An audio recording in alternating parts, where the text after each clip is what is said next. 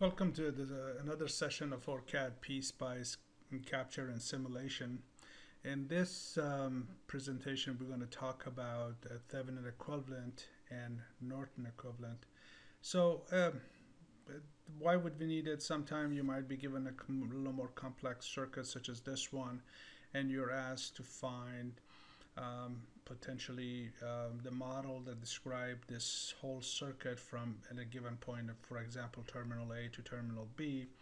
Why would you be asked to do that? It might be we're looking for finding the maximum power. We might want to know what happened if I put a voltmeter or a load on this one. How would the voltage or the current here changes?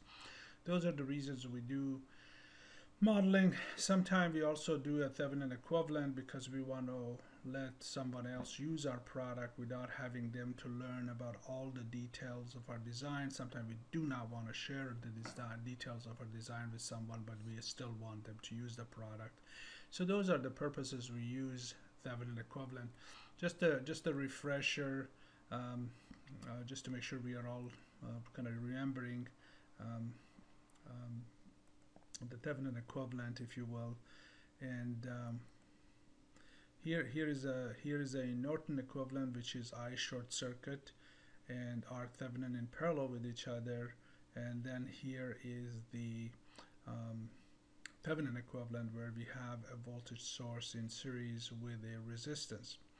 Now, what this voltage is, sometimes this voltage is referred to as a V open circuit, which simply says where you are going to put the load or the voltmeter or your measurement device or your other device, the new device you're going to attach to it, that those terminals you can leave it open and measure the voltage across it, and that would be the V Thevenin. If you short across that terminal and the current is measured, is I short circuit. If you're looking for R Thevenin, then in this case would be V Thevenin over I short circuit. Since you have the I short circuit and V Thevenin, you will be able to find R Thevenin. So now let's go back to our design.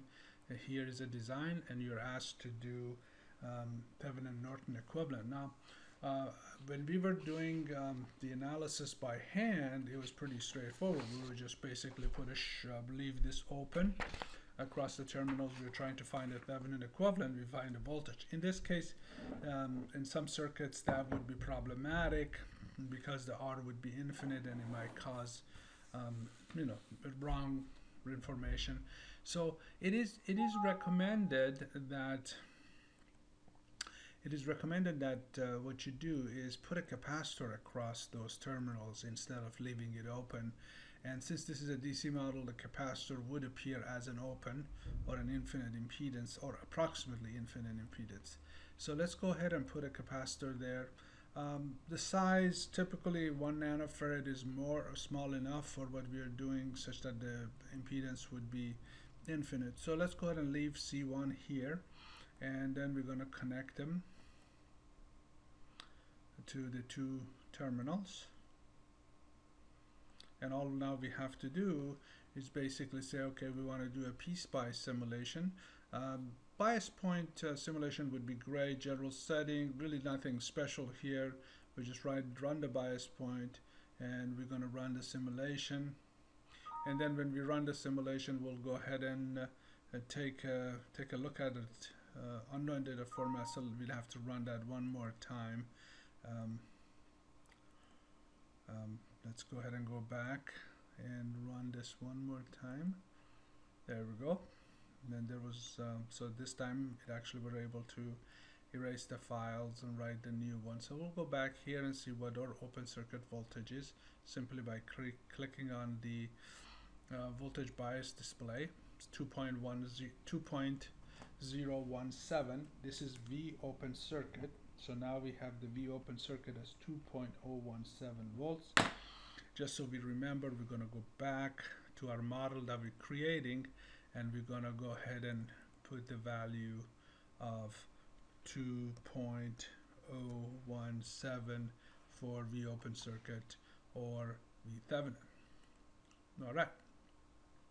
Now the next thing we are trying to find is I short circuit. Again, if we were doing it by hand, we simply put a short. We simply put a short across the terminals. We're trying to find the equivalent, and that would be all we need to do.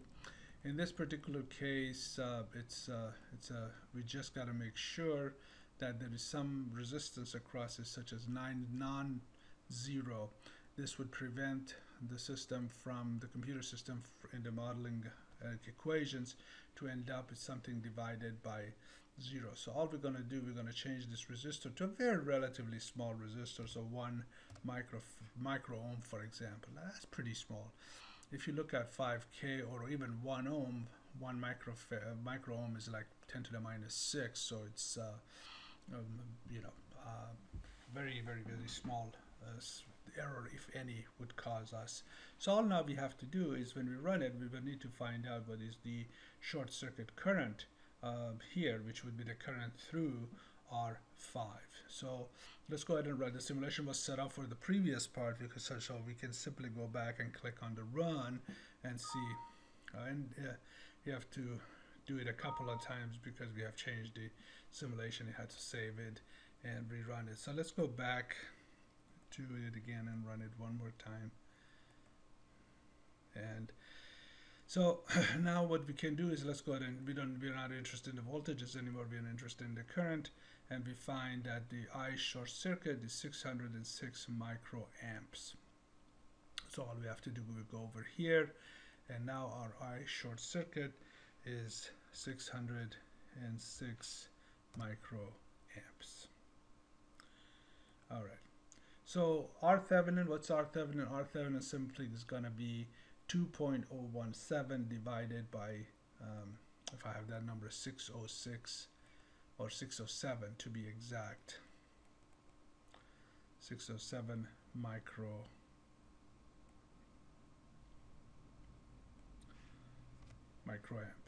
So now we have so to find the R Thevenin, we simply take we simply have to take the